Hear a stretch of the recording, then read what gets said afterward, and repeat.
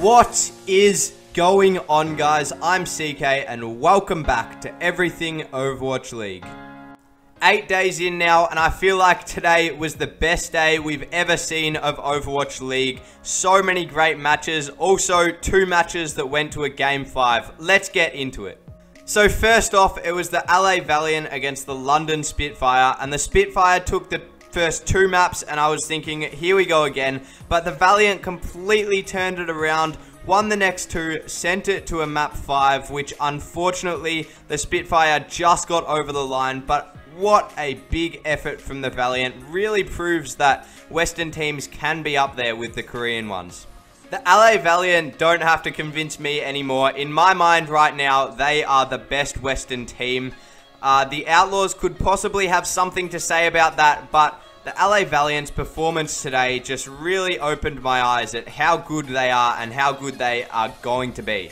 So the team lineups today, well, for the London Spitfire, starting off we saw Fisher, which was the first time we'd seen him all season. It was really good to see because statistically he is such a great Winston, and we saw more of that today. Then Gesture came on for a couple of maps. We also saw Rascal for 2 maps, so it's good that the Spitfire have started to show us more of the players that they have in their arsenal. For the Valiant, it was more of the same, their usual roster, Agilities and Silk Thread subbing out for each other. We actually saw a bit more of Agilities today, and he completely carried on Oasis to win that one and turn the series around on Roadhog. He played so well today, it was probably his best game yet as well. So the MVP of the match was Fury, who is obviously London's diva player, their flex tank. He is a very, very good player. I thought it could have either gone to him today or actually Bedosen, who I think is quite an underrated player on this Spitfire team, just because they've got so many stars. But it's easy to not notice Bedosen. But if you look at the kill feed, he actually just participates so many kills each fight, headshots, unbelievable, has really good transcendences as well. And at stages today, he also played Moira, Lucio, and Sombra. But the play of the series today actually came from Birdring, who also had a great match, and he carried this last point on the 5th map. Make sure he stays in step with the Valiant and has a sight line on all the agilities. He cannot be doing that, it's too risky. Up in the air, he pops. And down he comes there as well. Look at how Unko tries to go for the Resurrect. Birdring is controlling this match. The Genji switch has not been enough to deal with it, but he killed it another time! There's just no opportunity for the Valiant to get involved here. Birdring is deciding who does what, where, when, how, and why! Kills Agilities and then the Valking Mercy, and then Agilities again, and completely clutches that last round on Garden for them. If he hadn't popped off there, then Valiant might as well have won that fight. They had Valk, they had a lot of other ultimates. What a play. So, lastly, what did we learn from this series? Well, I learned a couple of things. One, that the Valiant are probably the best Western team at the moment. I mean, challenging one of the world-class Korean teams like that, that is a huge, huge effort.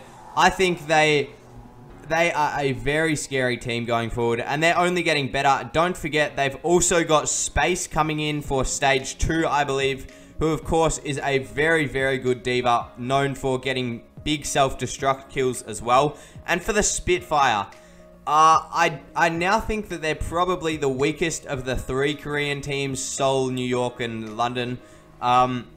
Because obviously the Valiant lost 3-0 to NYXL earlier in the week, and the Spitfire, I mean, they looked very vulnerable here.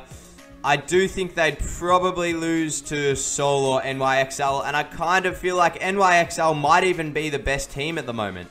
Of course, of day 3 next week, the first match of the day is Seoul versus New York, so that is going to be possibly the biggest match of the season so far. Going to be some high-level Overwatch. I can't wait for that one.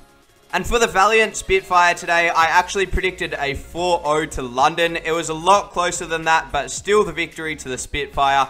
So that puts my total predictions now at 7-3. So the next match of the day was the New York Excelsior against the LA Gladiators.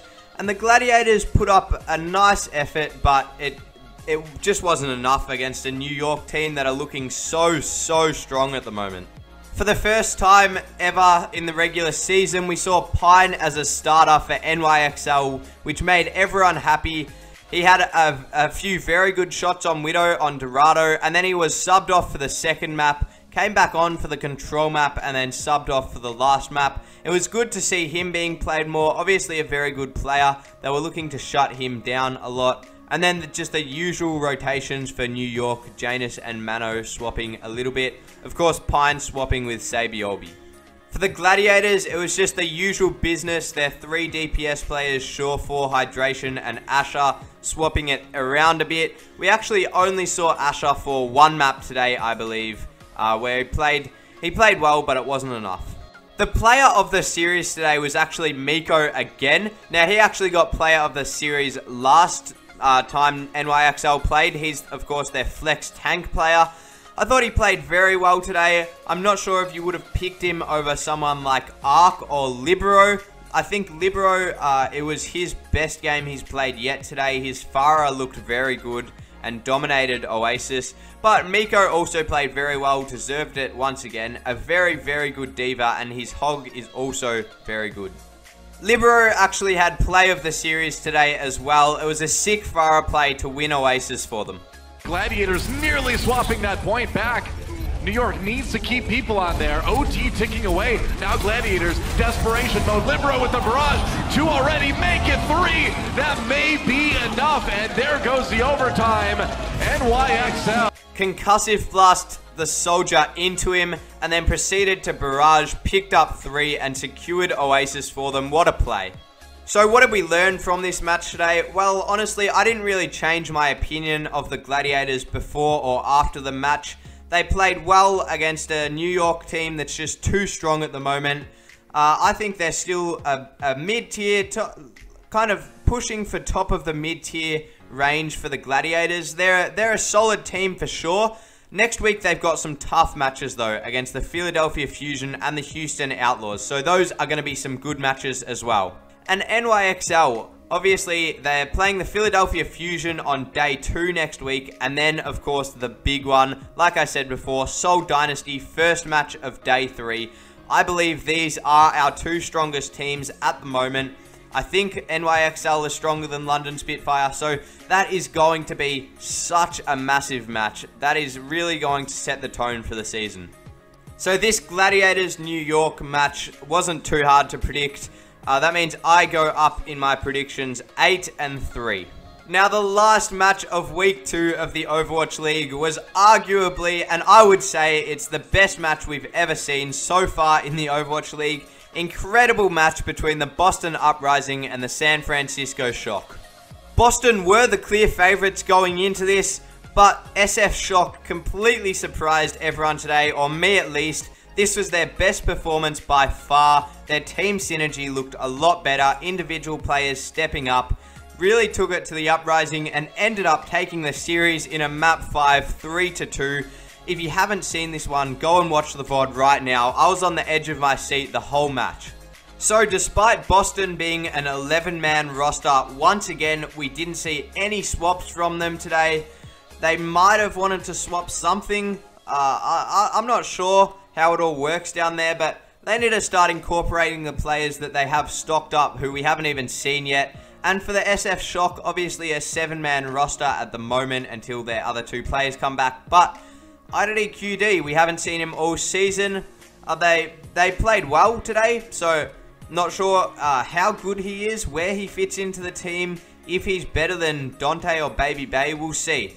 The player of the series today went to Dante, who did play very well. He clutched it on the last map on Tracer, but I probably would have given it to Baby Bay personally myself. I think he had a more consistent effort throughout each map, and this was the most I've ever seen Baby Bay pop off. It was easily his best performance by far today, really hitting all those Widowmaker shots, and his Genji looked a lot more polished. But not taking anything away from Dante, he also played exceptionally well today, especially clutching it on the last map.